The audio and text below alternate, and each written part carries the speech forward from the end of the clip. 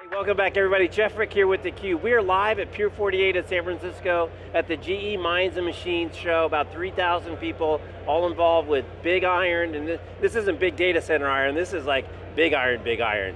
We talked to a lot of GE folks, but we're really excited to have a practitioner on who's basically taken the leap of faith in this whole world, and so we'd love to welcome Susan Landahl, an SVP at Exelon Generation. That's right. Welcome. Thank you.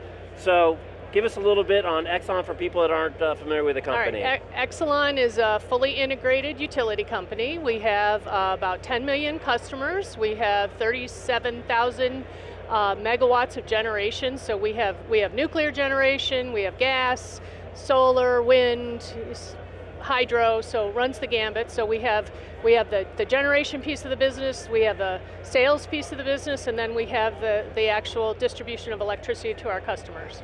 So my role at Exelon is I'm in the nuclear division, part of the generation company, and I have a background in engineering and operations. And my current role, one of my responsibilities is to be the lead executive for innovation within the nuclear organization. So that's why I'm here, and that's why I'm involved with GE and Predix. So were you in that role when the nuclear generation was kind of growing? Yes, I've been almost 30 years in nuclear power of one type or another. I've worked for Exelon for 17 years, so I've run our plants and been in a number of senior positions there. So I really come from that engineering operations background, but now I'm in the new world of digital technology, which is pretty different than the world I grew up in. So big announcement, we heard from Ganesh earlier today that you guys signed a strategic deal that you're going to be basically buying GE software, right? That's right, That's right. I mean, you probably already own a bunch of their physical plant. We do, so this is very different. I think, we really strive for excellence in all aspects of our operation, and there are a lot of things where Exelon really is an industry leader, but we're always looking for what's the next thing that's going to improve our performance. And when we look at the possibility of digital technology, especially the idea of being able to predict events, and be able to predict the failure of a piece of equipment before it actually fails and go in and fix it ahead of time, and you think about all of those possibilities, that's sort of the next big step for us to continue our improvement. And GE, being the technology leader that they are, coupled with ourselves as excellent in operations, made a really sensible partnership. So that's where kind of the concept that bore the Predix deal for us. Right, and when you decided to do this with GE and with Predix specifically, were you able to do kind of an ROI analysis? Was it kind of a leap of faith? We know we have to start doing some things, and this is a way to get started. What was kind of the process that you guys went through? We thought there was great potential, so we went into an arrangement where we did 5 different pilots across our business units. So each one, it was wind, power generation, nuclear, and we each looked at possible use cases, would be the term that GE would use. What are things we could get out of Predix, and is there enough there that makes sense to actually proceed? So through that pilot process, we saw some real value that we've already been able to recognize, and then we saw some huge potential going forward. So the decision to actually enter into the agreement was really based on the results of those pilots really bearing fruit and saying, hey, this has great potential to take our performance in terms of efficiency in particular to the next level. Right, and then you'll actually implement it through a series of specific projects. That's right. And then, so once we're pursuing each of the pilots, and in some cases they will clearly, kind of get finalized, and then we'll roll them out. Like in the case of our nuclear fleet, if we implement a program at a particular site and it works, then we're just going to roll it through the rest of the fleet, so we'll get that benefit.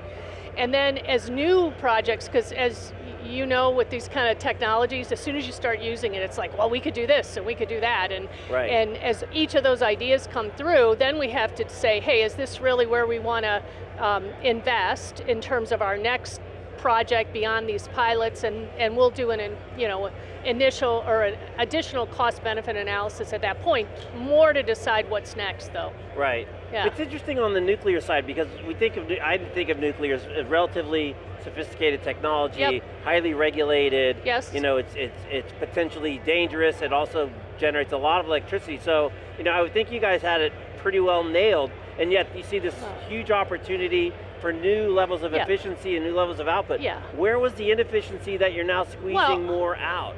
We have focused very much on safety and reliability, and we have an excellent safety record and an excellent reliability record. At Exelon, for the past 10 years, our capacity factor, so the percentage of time our plants are running, consistently 93, 94%, which is the best in the industry. So we think from a safety and reliability perspective, we were doing very well, but there's always ways to be more efficient. Can we collect a lot of data? Can we use it to be even more reliable, even more efficient with the people that run our plants and make their jobs easier, as well as make the actual output of their work more effective. So in nuclear, it's really more around the efficiency, and we are the lowest cost generator in the country, but we're always looking to be better, and especially if it makes people's lives easier at the same time. Right, right. And this concept of the digital twin, I'm sure this has been part of your conversation. A little bit. Just a little bit? A little bit. Not going to have a digital twin of a big cooling tower. No, but it's an interesting concept. Yeah, because that seems to be a big piece of it. Well, I think certainly when you talk about the equipment at the plant, the idea is, can you create this virtual twin that looks that's made of electrons instead of iron and steel, but can capture the information that the actual piece of equipment, contains and sees, and then use it to make decisions. So I think it's a very interesting concept, and anytime you talk about really being able to use the technology to make the equipment run better, that digital twin idea is kind of a natural outcome, but it's it's an attention-getting name for it, I think. Right, right. I'm just curious for your perspective as the energy landscape just seems to be changing so dramatically now, and you've been in the business for a long time. And again, nuclear, I grew up in Portland, so the Trojan plant was, we used to take field trips when I was in school. And now really with the rise of electric and hybrid cars and the change in the oil dynamics, where we saw the price go from over $100 a barrel to less than, got down to like $25 or something crazy. So it's a really super dynamic situation. That said, population's still growing, people are still consuming more and more energy. It's a pretty complicated environment. It is complicated, and I think on the customer side, our customers are much more demanding. The old-fashioned utility, just get your bill, that doesn't fly anymore. We want to be the utility of the future for our customers and really be modern in how we interact with them and the services we provide so that they can make more efficient use of their electricity.